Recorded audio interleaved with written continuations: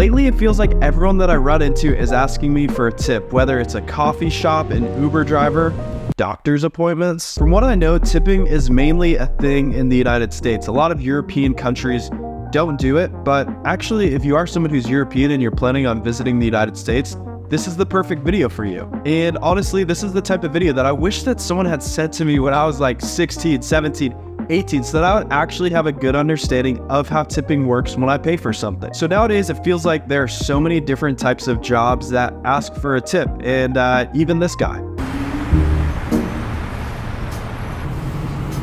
I only accept a card. Okay, would you like to leave a tip? A tip? Yeah. 50 cents. 50 cent? Yeah. You sure? Okay, so tipping is pretty much always going to be for service jobs. It's going to be things like a restaurant server, a barber, people who help you move into your house. And just to be clear, this information is coming from a bunch of different articles. I'll have them linked below if you'd like to read through them. So let's start with the food industry. Restaurant servers, this is, I feel like, what most of us think of when we think about tipping. I'd go bare minimum of a 15% tip. I pretty much always leave a 20% tip. Now, if you order food to your house, you should be leaving at least a 15% tip. And if it were me, I would start with a bare minimum of a $5 tip. I wouldn't go below that for having food delivered. And then as that goes up, I'd go 15 to 20%. When it comes to transportation, Uber, Lyft, stuff like that, I believe that the lowest option on there is a 15% tip. That's considered to be totally acceptable. This is one of those areas where, based on the service that you get, let's say you have an amazing conversation with you, or they tell you about a great restaurant spot or some cool places that you could visit, be very generous with them. They're going above and beyond what their actual job is. When I visited Paris about a year ago, we used Uber a lot, and it was funny though, because in America on Uber, you know, you have to tip. There's no no tip option. And then there actually was the option to not tip. That is one of those big cultural differences. Anyways, we still wanted to be generous, and we did leave a tip, even if it's not necessarily part of that greater culture. Now, when it comes to valets, the expectation is that you leave a tip of somewhere between $5 and $10. If you're someone who drives a crazy nice car like a Bentley or something, probably be a good idea to give just a little bit more than that. Okay, let's quickly move into the beauty industry. When it comes to beauticians, cosmetologists, massage therapists,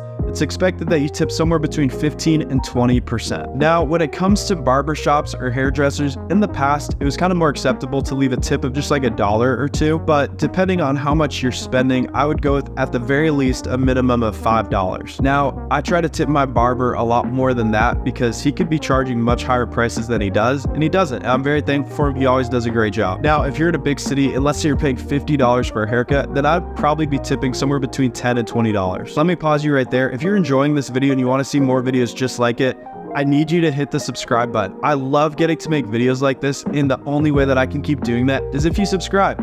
Thank you. Now, when it comes to hotels, there are a few different people that you should be tipping. For housekeepers, they say that you should tip at least $3 to $5 per day. Now, you can choose to do this every single day, or you can choose to leave it all at the end of it. If it's a higher end hotel, then you should be tipping about $10 per day. A lot of hotels will have a concierge service. They'll have people that help you bring your bags up to your room, and you should try to tip those people as well. And if you're taking the hotel shuttle bus, you should try to tip a few dollars per person who rides the bus with you. Now, if you hire movers to help you move into a house, out of a house, apartment, college dorm room, whatever it is, the expected amount to tip is about 20% of the total moving cost, because this is going to be split up among a bunch of workers who help you out. However, I will say that this is a pretty rare scenario. I mean, you think about how often we're going to restaurants and we're leaving a tip for the server, and we think about how often we're moving houses. It's not that often. Do 20% with this one. And the last one on this list, if you're paying someone to pump your gas, you don't have to tip that much, usually $1 or $2. Now, at the end of the day, when it comes to tipping, it's a really cool opportunity where if you want to be generous,